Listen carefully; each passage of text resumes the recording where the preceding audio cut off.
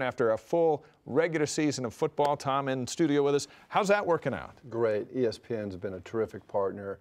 We couldn't have done it without them, and after one season to have them help us out with all the national broadcasts as well as help us with scheduling to make it happen this year and into the future, you can see that more and more of these games are getting a little better, and we're getting some home games, and the schedule will get better every year. There was some talk the last couple of months of joining this conference or maybe joining that conference, and what BYU might have to give up is that ESPN relationship, but that's proving to be pretty solid.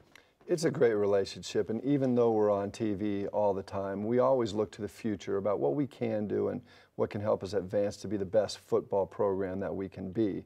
But we have a great deal with ESPN and strong ties, strong relationships that go way back to Coach Edwards, and we plan on making the most of them in the future. You ready to break down some film? Let's go. Former defensive star Tom Holmoe now. What do you think of this Cougar D? And as you see these young guys running around making plays, you used to make those kind of plays. How fun has it been for you? It's been fun to watch this team. I don't think they're a team of stars.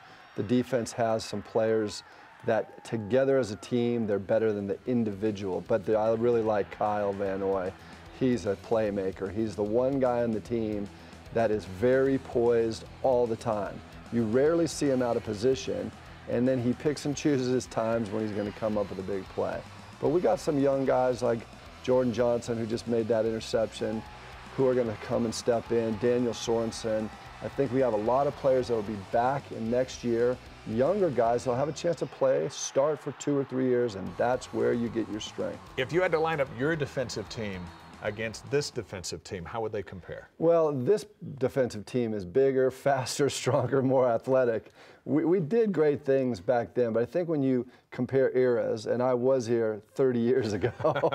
I was a kid in the stands watching you play. It's hard to compare those too far apart, but I like what these kids do. They're very athletic, and this year I like the fact that even though it's kind of a bend but don't break theory to play defense, they're resilient, and they make the most of their situations, and they've played well enough to win 9 games. Go to the Armed Forces Bowl now against a team that's very similar to BYU. They're averaging 30-some points a game. Seems like the defense will have to take that bend but not break attitude into Dallas. Well, Tulsa has an offense that's explosive. They run that spread.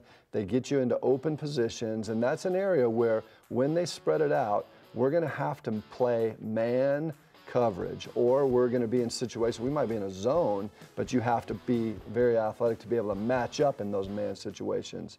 We'll be in situations where it's every man for himself, and you got to do your very best. You'll be in Dallas tomorrow with Bronco Mendenhall to kind of kickstart the bowl season. How do folks still get tickets to that? It's a stadium that seats only 32,000, but there are some options to get in.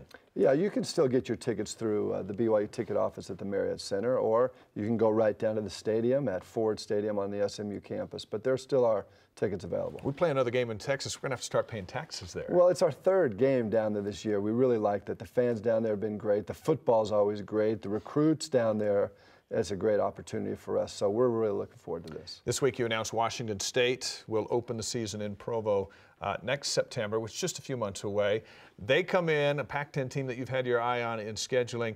Georgia Tech was kind of earmarked for that opener at home, at least according to all the national services. What happens to that game, and how do you see the schedule coming together? That Georgia Tech game will just slide down a little bit. It's interesting. When we have contracts with games, we like to announce them, but often, as you can tell as an independent, you do a little maneuvering to slide a team in that might have an opening.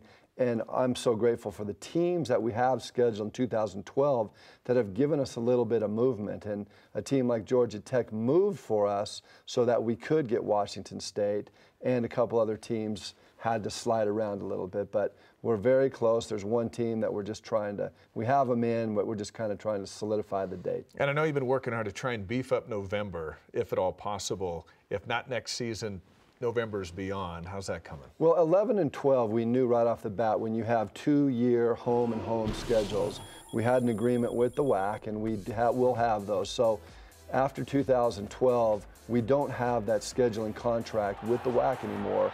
So you'll see different teams coming in here. But 2012 is a better schedule. a few teams at the end. We'll be on the road a little bit more at the end of the season and not at home. But 2013 will probably be one of the very best and toughest schedules we've ever seen.